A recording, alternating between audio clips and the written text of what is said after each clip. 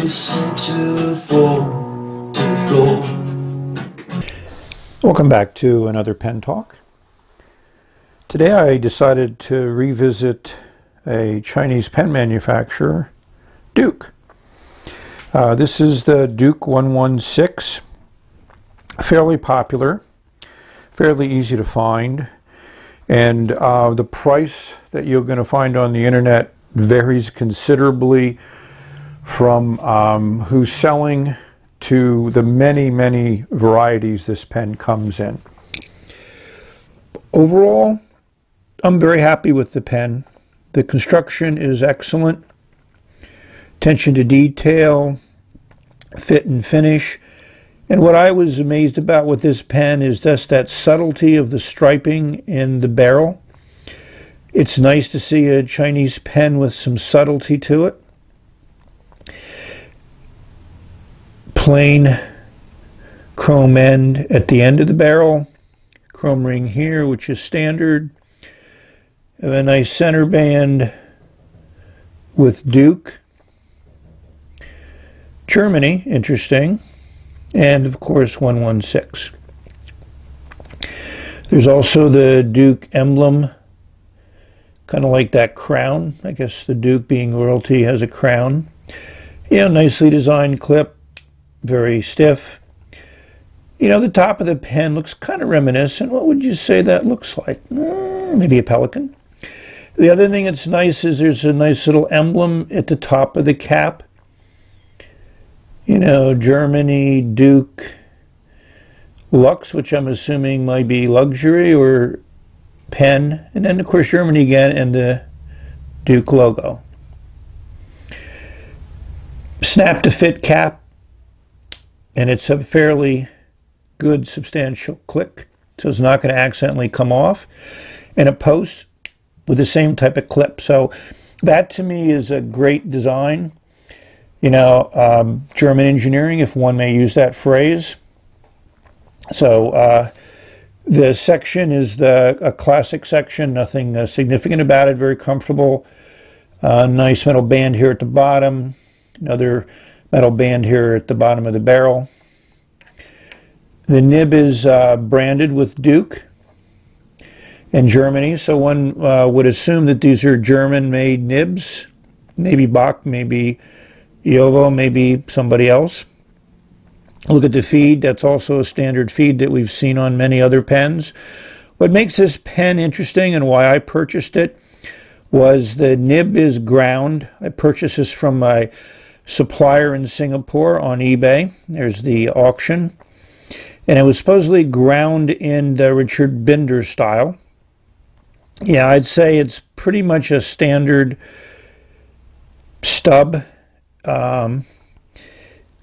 Not much of an oblique to it, so that's, you know, again, I had bought this pen a while ago and I wrote with it for a little bit and put it away, so I brought it back out again because when I looked at it I said I need to show this, and when I saw that the Dukes were still available online from a number of different places, I said let's show this to my viewers. The pen has a nice weight to it and feel. You know, there's everything about this pen that says quality from all different perspectives. So I think the real key thing we need to do now is ink this thing up and write with it. Keep in mind that this is a modified nib, so your writing from an unmodified Duke nib may vary, but I would consider it to probably have the same writing characteristics of any of the classic standard good quality German steel nibs. It's always good to do a size comparison of pens that you might be familiar with. So we have our Duke pen, our Jinhao X450, TWSBI 580, and Lamy Safari. They're all basically about the same length, so that's kind of interesting. You know, that certain length that fountain pens seem to be in, if they're in, I would call the sweet spot as far as size goes. So uncapped and posted, they certainly now take on a different size look. The 580 is not a pen, it's something you would normally post, and you can activate the piston if you screw around with the cap once it's posted. The Jinao X450 certainly has the biggest nib of the group, but the the Duke holds its own. Freudian slip there. And of course the Lamy Safari is in the mix. Been into Sailor inks, as we know. This is one I haven't shown anybody, I think, before. Shiguri, there's a dark purple. So we'll ink up the pen. Put the bottle upside down, move it up right side so it fills that inkwell. I'm not a fan of the inkwell in these bottles. I think it would work just as well without it. It's a standard cartridge converter. It comes with a nice converter. And what's also nice about the converter is it's very easy to disassemble. There's a picture of it disassembled, so it's easy to clean. I had ink in here for a while. I was bad. I didn't clean it out when I was done with my first writing with it, and it was a pretty aggressive ink, but it cleaned up fairly well. Took a while. So now, of course, the piston filler works very nicely, very smoothly. It's cleaned in silicone, so we'll insert the nib into the bottle of ink. And what I find is that these inserts in the Sailor inks don't come up. I mean, this is not a big pen with a big nib, but it's hard to cover the feed. Back of the feed where the section is where it pulls up the ink. So I'm going to do my normal up and down 3 times just to make certain that we get a nice saturation of the feed. And one of the things is you can see it's not a full feed, a full fill.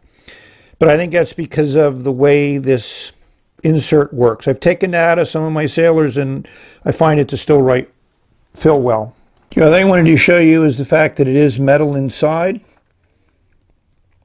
So you got plastic against metal, but everything is machined well. Everything fits together well. So like I said, it has a quality feel to it.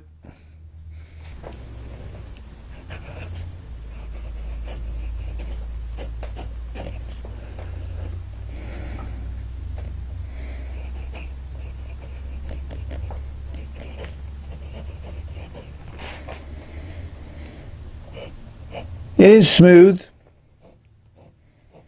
There's some line variation. There's a little bit of flex, but when you put pressure on it, you can definitely feel it against the paper. This is Fabriano paper, which is not as smooth and as coated as Rhodier or Clairefontaine, but I really like it because it really does well with almost every ink.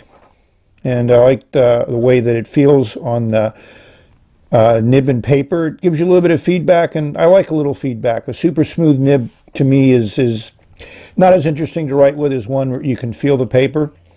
You know, kind of like driving a nice sports car with the feel of the road versus a luxury car, which isolates you from the feel of the road. So that's my philosophy of pen and cars of today.